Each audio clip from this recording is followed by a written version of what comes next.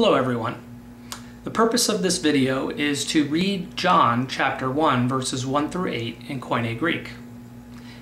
I'm going to first read it and then I'm going to come back afterwards and explain the method that I use for pronouncing Koine Greek. So here's John chapter 1 verses 1 through 8.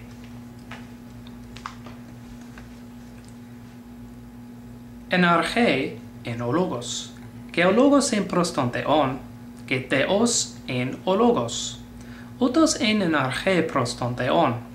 Πάντα δι αυτο εγενετο, και χωρις αυτο εγενετο ουδε εν.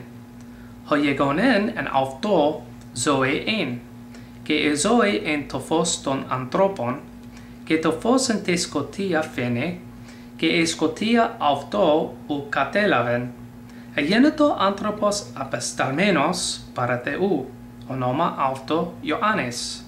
Ούτως ηλθεν εις μαρτυριαν, να μαρτυρήσει περι του φωτος, να παντες πιστεύσωσι δι αυτού.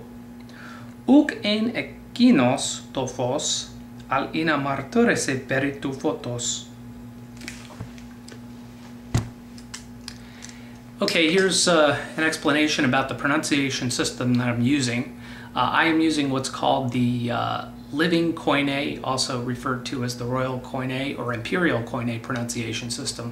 There are basically three different legitimate ways of pronouncing Koine Greek. The first is called Erasmian, which was put together by Erasmus in the 16th century.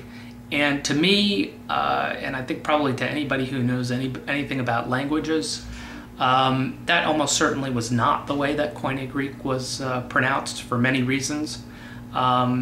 And I think it's the most common too, so kind of interesting note there. But I am not going to explain these systems in detail. I'm going to reference underneath this video a paper by Dr. Randall Buth, which I think is outstanding, and it also gives some links to him, doing some readings in the New Testament, which are excellent in my opinion.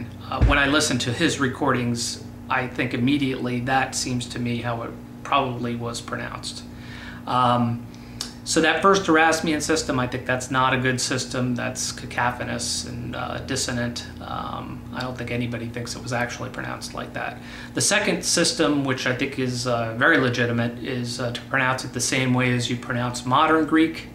Modern Greek and Koine Greek, actually, believe it or not, even though they're separated by a lot of years, are relatively similar.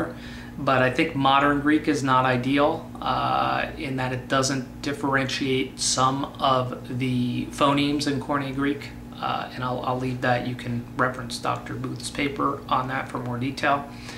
And the third system, the system that I just used, is the Living Koine.